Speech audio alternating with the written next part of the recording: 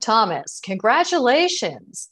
You've just retained Dr. Kristen McNorgan to license NCP for Hemostemix. So let's start with that. Let's tell our audience what NCP is, please. Yes, NCP is a neuronal cell precursor. It's a nerve cell that is a nerve stem cell, and it is generated from the patient's own blood. So it's the patient's own DNA. The body recognizes that, and it uses the body's natural signaling processes to home to the site of injury, embed at the site of injury, and regenerate the site of injury on a neuronal cell basis.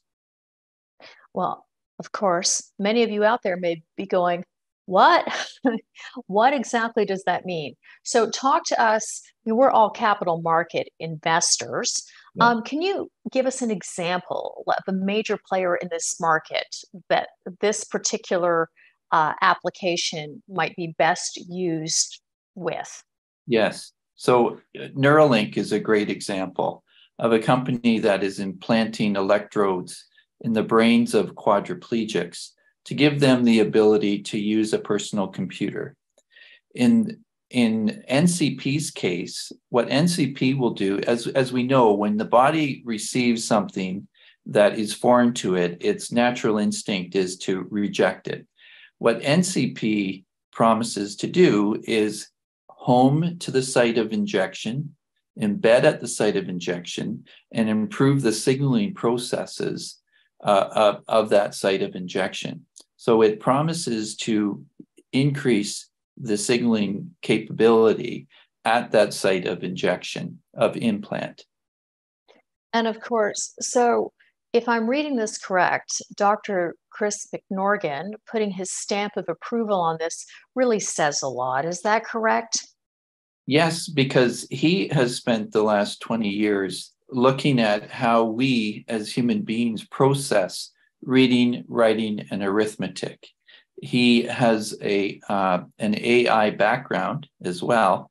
And so he's really well suited to bridge the divide between Hemostemix, NCP, and Neuralink's implant. And when you look at Dr. McNorgan, Dr. Henderson is a neurosurgeon. And so we've got a very well-developed team that includes neurosurgery to define what is going on at the neurosurgical level, how NCP will react at that level. And we've got also Dr. Sorel, who is the mother of invention of NCP itself on the team.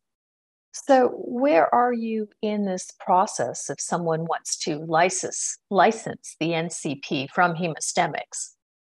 We're wide open to licensing discussions.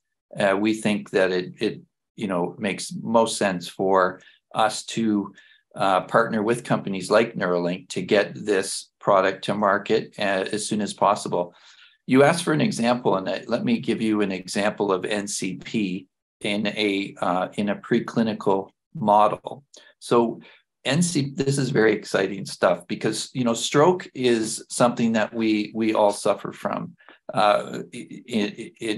perhaps in our lifetime, and we did an animal model at the Prague Stem Cell Institute, and NCP was injected 3 different ways into these animals. These are color-coded NCP cells, and so they were injected into the skin, into the muscle, and into the vein. And regardless of the method of injection, more than 90% of the NCP color-coded cells ended up at the site of stroke, embedded at the site of stroke, and were found to be regenerating neuronal factors that would repair the site of stroke.